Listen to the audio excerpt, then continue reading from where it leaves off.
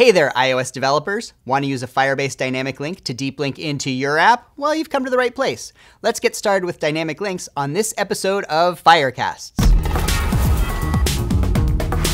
Firebase Dynamic Links. They're deep links that work the way you want them to. With one single link, you can take users right into the app if they have it installed, or the appropriate app store if they don't. And better yet, they survive the app store installation process, so your app can still grab the original link context even if your user had to install it first. Sound good? It does to me. So let's start building one. Now, there are three main steps in implementing dynamic links in Firebase on iOS. First, we'll need to perform some additional configuration steps both in the Firebase console and our Xcode project. Second, we'll need to create an actual dynamic link for testing. And then finally, we'll add some code to our app delegate to read in and parse any dynamic links and then pass that information off to the rest of our app to handle.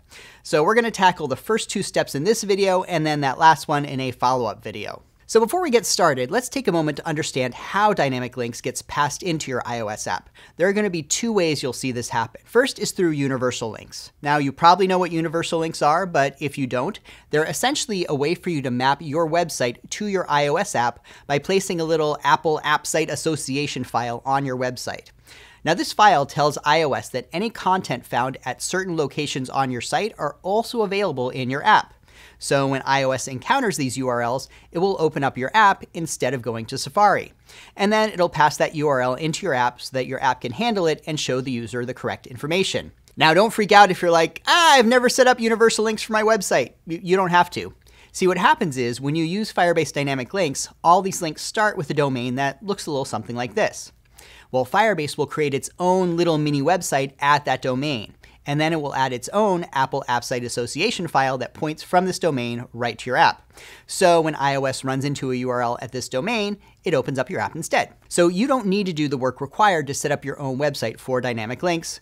Firebase does most of the work for you based on whatever is in your Firebase project. The other way dynamic links can sometimes make it into your app, yes, even in modern iOS versions, is through custom URL schemes. Basically, you can think of these like normal URLs, except that instead of starting with HTTPS, they start with something that's unique for your app.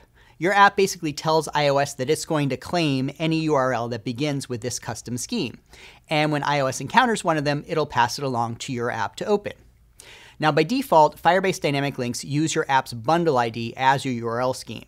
Now, you can change this if your app is already using a custom URL scheme, but otherwise I would just stick with the default since it makes your life a whole lot easier. So we're going to need to make sure our app supports both universal links and custom URL schemes. Now, I'm going to start with an app where I've already gone ahead and created a project in the Firebase console and performed all the initial setup steps. Don't know what I'm talking about? Well, you should go watch this video first and then come back. So let's set up our app to receive universal links. This will involve giving Firebase a little more info about our app and deciding what domain we want to use for our dynamic links. So I'm going to jump into the Firebase console here and select my project. Then go into project settings and pick my iOS app. Now, if you didn't set your App Store ID earlier, you're going to need to add that here. If you're working on a published app, select its ID from the App Store. Otherwise, if you're fooling around with a test app like I am, or your app just hasn't been published yet, pick the App Store ID of your favorite app as a temporary solution. I'm going to go with Google Photos here because Google Photos is pretty awesome. Just don't forget to change it back when you have a real App Store ID. Next, we're going to need to set our App ID prefix. If you don't know what your App ID prefix is, 98% of the time it's the same thing as your team ID, which you can find here in the membership section of your Apple developer account. But in some kind of rare and weird exceptions, you might have a different App ID prefix than what's listed here. So to be absolutely sure, you can look at the provisioning profile you're using to develop this app. If you do a quick look in OS X, you can grab the value right here, which, hey, what do you know, is the same as my team ID. So I'm going to go and enter that value into the Firebase console. Now that this is done, we're going to decide what domain we want to use for our dynamic links. So head on over to the dynamic link panel here and click Get Started. First up, Firebase is going to ask us what subdomain we want to use for our dynamic link. Now, a couple of notes here. First, you can't use this subdomain in other Firebase projects, so I would generally make this something specific to your project, like the name of your app, and not, say, your company name. Also, depending on what you enter here, you might need to add some extra verification text into your website's DNS entry to show that, yes, you really are the owner of that brand. So no, you can't claim google.page.link. Nice try. In my case, I happen to be verified right away. So now Firebase is going to create that little mini website with an Apple App Site Association file pointing to our app. In fact, we can check it out right now. I'm going to type this URL here into my browser and then add Apple App Site Association afterwards. Now, if everything's gone okay, you should see a little something like this. See, this section here basically says that any URL sent to this domain will go directly to my app with this bundle ID on iOS if it is available. In fact, I recommend making sure you see this site up and running before you move on with the rest of the process. Okay, next up, we're going to need to make sure our client can handle these incoming links. So open up your Xcode project, select your target, then over here in the Capabilities tab, you're going to want to turn on Associated Domains. Now, depending on the account you're using, Xcode might just think for a second and then enable this for you.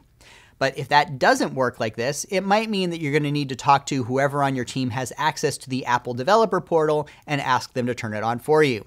Basically what this means is your Apple Developer Administrator person is going to go over to the identifier section of the Apple Developer Portal here and either create a new ID for your app or select an existing one and edit it and enable associated domains among the services. They might also need to create a separate development provisioning profile for your app that they'll download and send to you to install, which you can usually do just by double-clicking on it. Either way, you should then be able to turn on associated domains in your capabilities. And once you've done that, you're going to need to enable the specific domain of the dynamic link. So I'm going to start by typing applinks:, and then I'm going to go and copy and paste the domain into here. Make sure you don't have the HTTPS bit or the trailing slash. And you should have something that looks a little like this. Okay, so universal links are set up. While we're at it, let's set up support for custom URL schemes. This one's pretty easy. From within Xcode, select your target, then select Info. Now down at the bottom where it says URL types, hit the plus sign. For your identifier, you can leave it blank, but I prefer to give it a name like bundle ID. And then where it says URL schemes, add your actual bundle ID, dots and all, like this. Remember, this is the custom URL scheme that Dynamic Links uses by default. Great, we're all set up. In fact, you should be able to test this. Now, a couple of things to note about universal links is that they don't work if you cut and paste the URL into Safari, and they also don't work on the simulator. You're going to need to click on these URLs from something like the Notes app or iMessage on an actual device. So to do that, I'm going to test this on a real iPhone, which I'll show in a QuickTime window. Hi there. So first, I'm going to install and run the app with its new settings. Then I'm going to switch over to Notes, and I'll add this URL to a new note. Now I can click on it, and you can see that iOS switches over to my app. Hooray! Now, this URL isn't a real dynamic link. It's got no data associated with it, but it's enough to make sure that I've got my universal links working properly. Now, unfortunately, I found that universal links can be kind of finicky and are tough to debug. If universal links aren't configured correctly, your link just opens up in Safari and you don't really get any explanation as to why.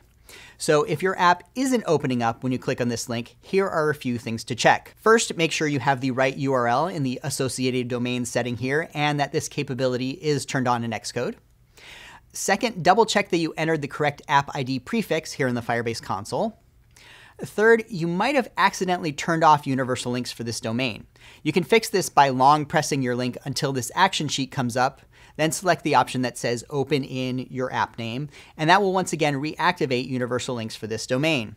By the way, be careful about not clicking open in Safari. That basically will disable universal links for the domain on your device and might actually be how you ended up accidentally turning them off in the first place. Fourth, you can always double check that the Apple App Site Association file has been created in the right place. And fifth, apparently there's a bug out there where iOS sometimes just doesn't download the Apple App Site Association file associated with your domain. Now, the current workaround is to delete your app, restart your device, reinstall your app, and then try it again, which I know sounds terrible, so I might suggest following the radar that's linked in the description below just to see if that's still an open issue. It might not be by the time you see this video. But assuming everything's working okay, we are on to step 2. Let's create a real dynamic link. Now, there are ways to do this programmatically, and in fact, I'm guessing that a lot of the dynamic links you create will be created that way, either using our client libraries or the REST API, and we will talk about that in a future video. But if you're looking to just manually create a dynamic link, either to embed in like a social campaign or for testing purposes, you're going to want to do that from the Firebase console. So I'm going to go back into my project and make sure I'm in the dynamic link section, then click this new dynamic link button. I can give it a custom URL here, and I think I'm going to give it the very imaginative path of test1. Then I'll click next, and here I can give it a name like my very first test link. But up here is this deep link URL parameter. So this URL parameter is the data that's going to get passed into your iOS or Android app. Now you might expect this to be like a JSON blob or something, but Dynamic Links requires this to be your URL, and that's because if you were to open this dynamic link on an unsupported platform like a desktop browser, the link parameter is where we would take you by default. That's why it's got to be an actual web URL. So if you're a company where the content of your app very closely mirrors the content of your website, it's probably best if this link parameter basically points to the corresponding content of your website.